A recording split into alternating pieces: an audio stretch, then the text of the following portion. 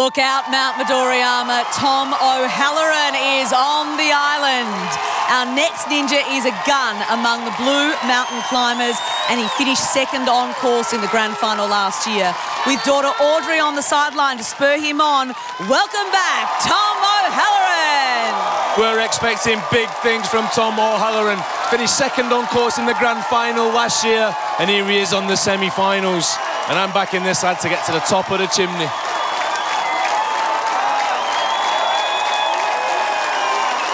Looking focused on the start, his partner Amanda on the side with little daughter Audrey. They'll be cheering him on. And now Tom O'Halloran on the quadruple steps.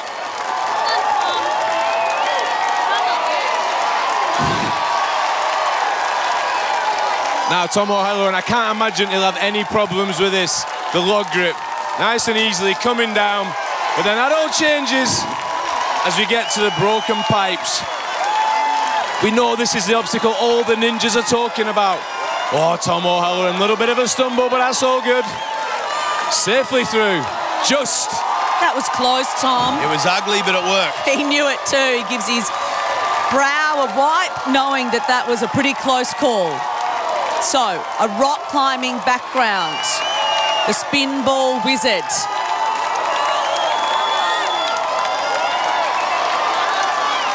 The first set of handlebars, and now he eyeballs the second set. It's a big thing to have to grip mid-air, and you've got to hold onto your whole body weight while you do it, and you've got to hit that second handlebar precisely. He does.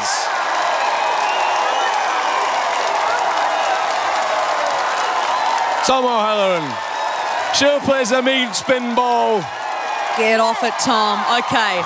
Now, I reckon if he was excited about any obstacle on this course, a rock climber might think that the I-beam cross would be right up his alley. Now, for the first time in his Ninja Warrior career, faced with the I-beam. It's all about climbing, grip strength, balance. Oh, look how quick he is going. This is unbelievable to watch. We've seen no competitor do that so easily and in such a quick fashion. I can't look get at that. over 10 out of 10. That's You're insane. So right. That was made for him, Tom O'Halloran.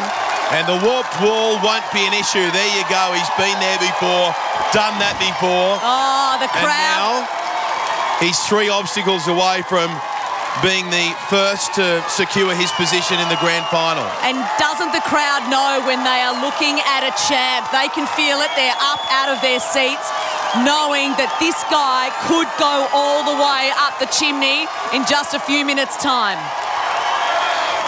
Tom, they chant from their seats. Tom. This is the salmon ladder to floating monkey. It's a real mixed bag. He shakes out the hands. He's given himself a good little spell there to make sure that he's ready to go. Gets the bar. He's got to go up 3 rungs. That's 1. You remember the salmon ladder from the final last year? That's 3. And it causes him no trouble tonight. The floating monkey's got to take one of these bars with him. Imagine being able to just hang there like that. That's the rock climbing experience, being able to hang there and shake out any of those cramps. Now he takes the first bar with him, hits the exact spot where it needs to go, and now can he do the same? If you miss it the first time, you expel a lot of energy unnecessarily. He's got the spot, he's sweet, he's safe. They are so controlled overhead, aren't they? It is really a joy to watch. There you go. Now this is a brand new obstacle. This is the hourglass to tramp to pole clinger. It starts with this hourglass-shaped board, a bit like an ironing board, and then he's got a trampoline, then he's got a rope, and then he's got a pipe.